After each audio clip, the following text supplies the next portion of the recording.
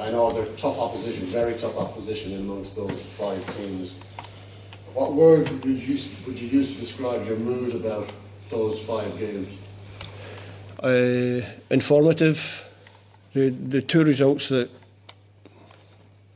I don't like the most is the 2 draws. The 2 draws in the competitive games.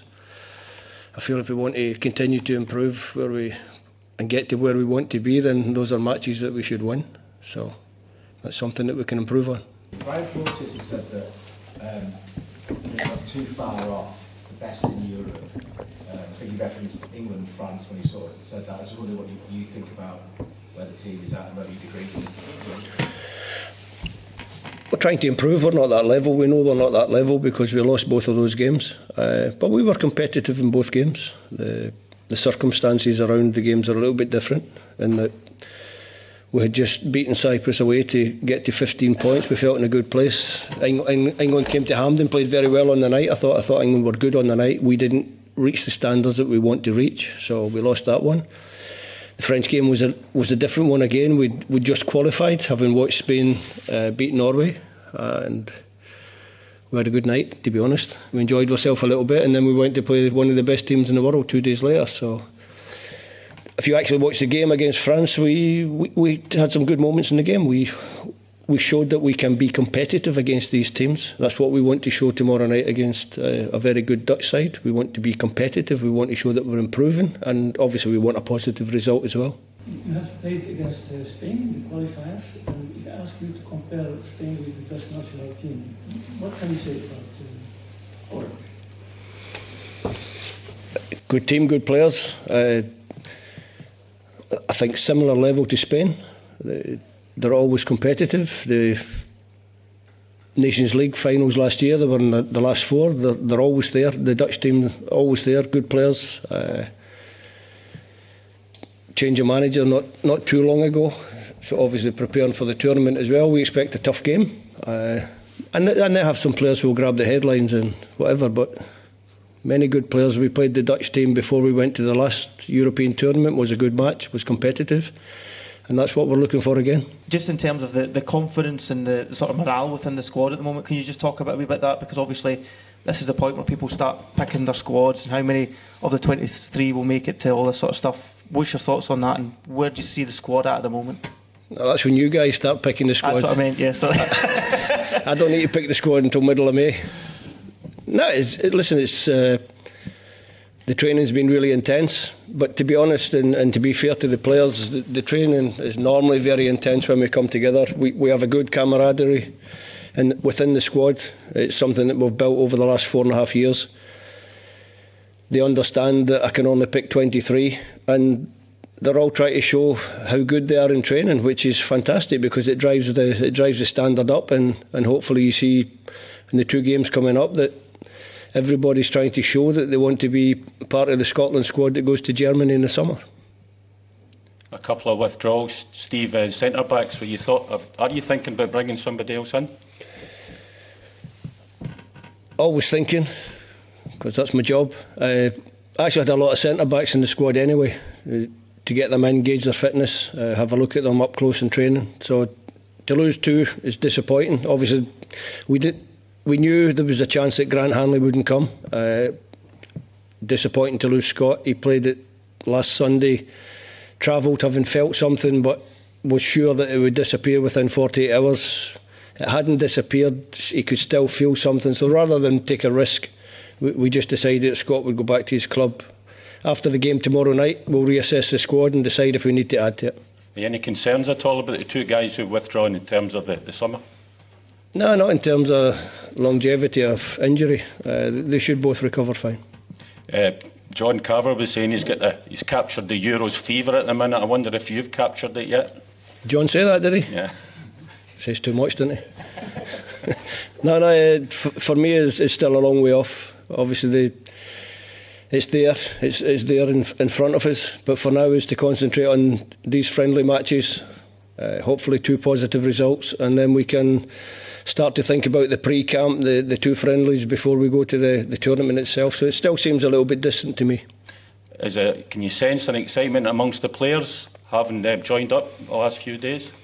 No, I think at the start of the week when we joined up, obviously there's a lot of logistics that you have to go through in terms of player logistic, how we're going to approach the tournament in the summer. They need to know dates that they're going to be potentially involved with the squad. So there's quite a lot of admin stuff, if you like, at the start of the week about the Euros. But over the last 48 hours, we've just put that all aside and concentrated on the upcoming game against the Dutch.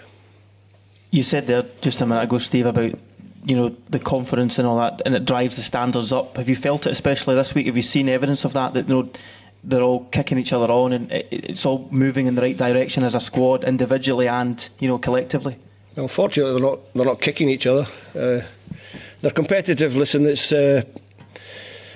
this group of players are always competitive when they come away. They want to do well. I've always spoken highly of them. They want to do well every time they come away to represent their country. So that's what we're doing. Obviously, there's a little bit extra edge because we're approaching a major tournament and they all want to be involved in it. Steve, are there any questions that you want answered tomorrow night with your players? Is there anything that you're specifically looking for? Not really. Just to play as well as we can play. We've had a couple of really good training sessions where I've asked them to think about maybe doing something a little bit different. I won't tell you what it is, but these are the kind of games where you can use that opportunity to try something that's maybe a little bit different. Maybe it works, maybe it doesn't. Maybe we have to readjust after we've seen it in action against the Dutch. But we just want to keep improving, Tom. There's no real secret to that. There's no short circuit. You just have to work as hard as you can every time you're together and respect your opposition and go out there and try to play as well as you can play. How do you marry performance and result, Steve? Probably similar to our other games against the pot 1 teams. If you look at them, Spain away we lost 2-0, but we were very competitive in the game. It was a good night. I thought we played well. The game sort of drifted away, got away from us towards the end. After a very close VAR decision that went against us, was a good performance. England at Hampden, probably a little bit disappointing. That we didn't play as well as we could on the night. And like I said before, the France game was a little bit different. I made a lot of changes, and actually with the ball we played as well as we've played against a pot 1 team in terms of keeping the ball and passing the ball. We looked okay on the ball, but didn't defend set plays very well and conceded 3 goals for set plays. So we use this game, another gauge, see how we can do against a top side. I think a lot of fans would, and we've all had great fun writing down our 23. 22 of those names would appear to be kind of fairly obvious. In your opinion? In my totally incidental opinion, are there spots available? Genuinely, are there spots in your head? Are you thinking there are a couple of spots still up for grabs here? Yeah, I think I said that not too long ago. There's always places up for grabs because you don't know what's going to happen coming into this week. We've got a number of players that are not here that would have been here, but they're injured. So there's nothing going to change on that front over the next 6-7 weeks. Players will get injured. That happens in football. Hopefully they don't get too many injuries, and hopefully there's no big injuries that causes somebody to fall out. But you're probably looking at a pool of 27, 28 players that I have to narrow down to 23. So there are decisions to be made for sure, 100%. I know you're building confidence and you try to improve all the time, but already do you think you're the sort of team that whoever the opposition is, they're not going to relish playing Scotland because of the way you've qualified, the way you've played, etc.? I think we're a good team. If that's the short answer to a long question, I think we're a good team. I think over the last couple of years we've been very competitive. We lost out in the playoffs to the World Cup, but we had a very good qualifying campaign through the group.